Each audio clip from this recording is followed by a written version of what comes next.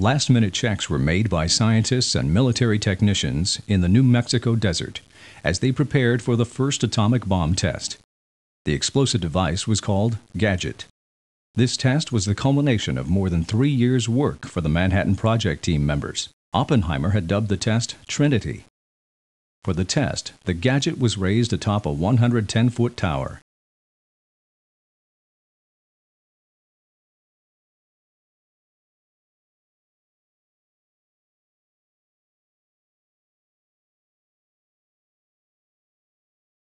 On July 29th at 5:29 a.m., the Gadget turned the pre-dawn sky as bright as the sun, as the first atomic mushroom cloud rose above the horizon.